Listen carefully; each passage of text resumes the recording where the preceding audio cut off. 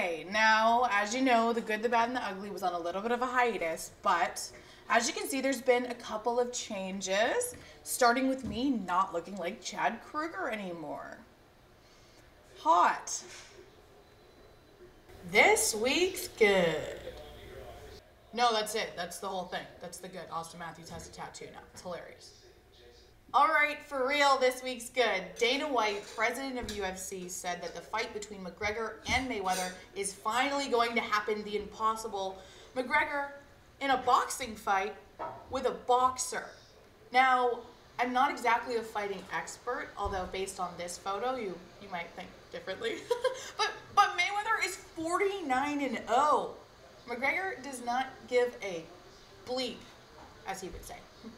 What's your name, buddy? You're the boxing guy. I'm the boxing guy. Watch me take over boxing. Trust me on that. Floyd does not knowing this boxing game knows what's coming. Trust me on that. When I step in there, I'm going to shock the whole goddamn world. Trust me on that. This dude was collecting unemployment checks 4 years ago.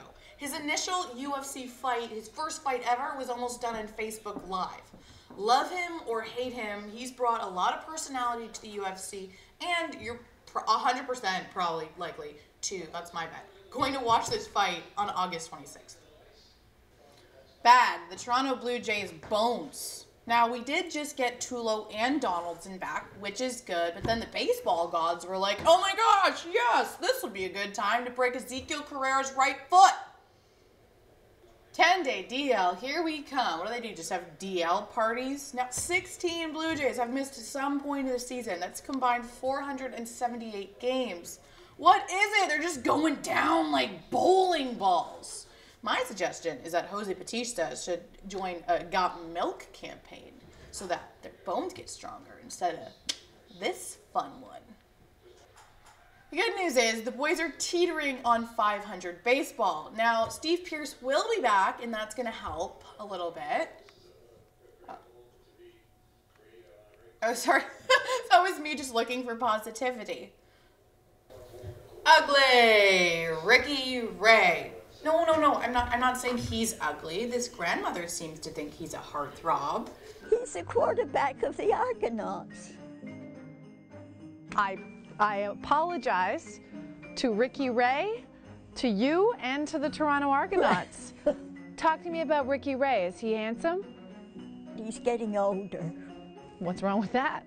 Nothing with my case.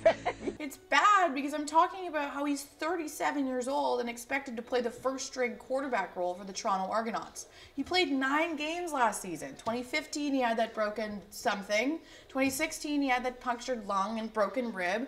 My gosh, I'm not saying that he's not one of the greatest quarterbacks to play in the CFL. I'm saying that, Ricky, I'm worried about you. I'm worried about your health. Honestly, please just retire with Henry Burris and take Zumba classes together, because that is hilarious. Well, if you like this video, you know what to do. Comment, like, subscribe, share, enjoy, comment. Well, nothing mean or something mean. I don't know. Bye. Enjoy your week.